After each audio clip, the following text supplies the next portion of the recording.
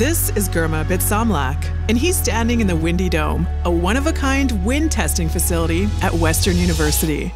This research facility is very unique.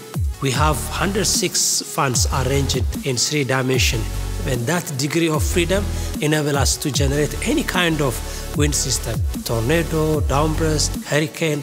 There is no other facility that can do this.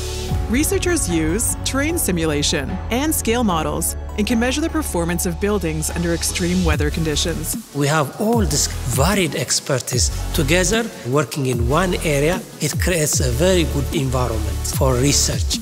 We are tackling this wide array of societal problems like climate resiliency, sustainability, research that has meaningful impact.